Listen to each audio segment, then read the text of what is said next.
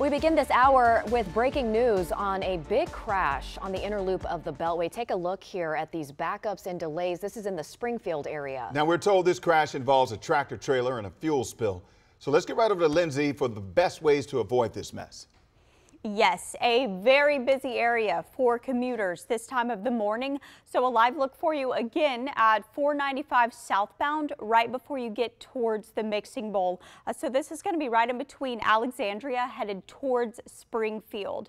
You can see we still have a very heavy police presence right now and crews trying to clean up that fuel spill, which can take hours. So plan ahead if you are taking the inner loop of the Beltway.